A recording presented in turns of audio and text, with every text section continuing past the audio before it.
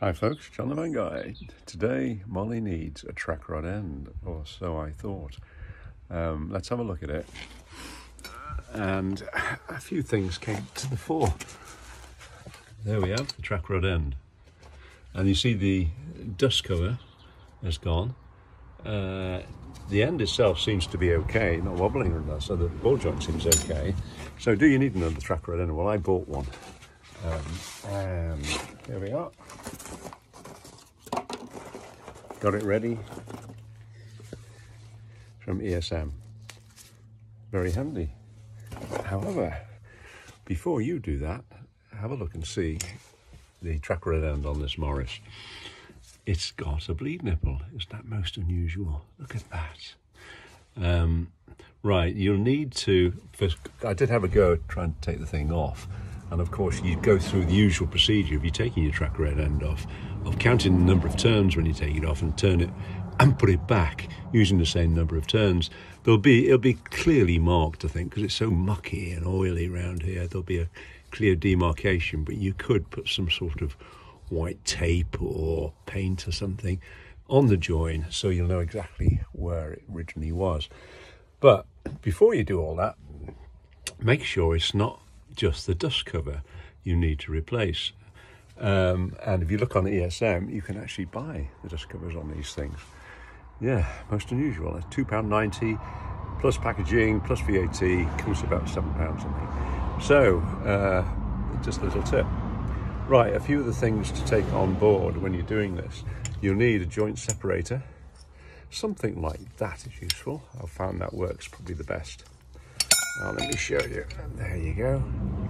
There you go. And how it does, it slips in, tap it in just under the ball there, and that end goes on the end of the big bolt, the shaft, and then you just basically screw that down with a ratchet until the thing separates. People say you can bang it with a hammer and all this sort of thing, but I never had much luck with that. Okay, now some things to watch out for. Be careful not to damage the thread on the bottom of the shaft. I had a terrific job getting the castellated nut on again. So this is another castellated nut. The other one was, I damaged it, actually using and hammering on it, damaged it. So take that in mind. So I had to search around and find something that would actually go in. So if you do damage, I did damage also by using this thing. I did take this off, but I seem to have damaged the actual thread on the inside, so putting it back, the bleed nipple back, was a real problem. So what I did, I used an M6 tap and die thing, and I just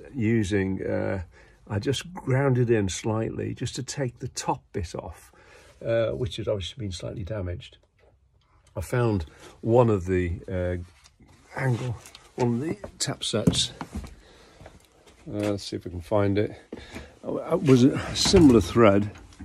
Have I got it in here? No, it's in there. I won't get it out.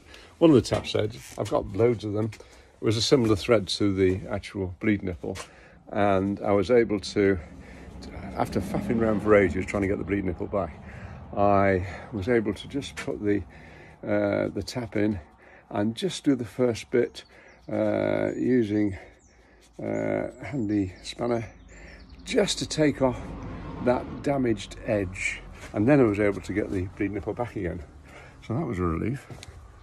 Okay, also what's handy to have as well, if you're going to, again, not usually used on modern cars, but here I have, terrible mess, this garage.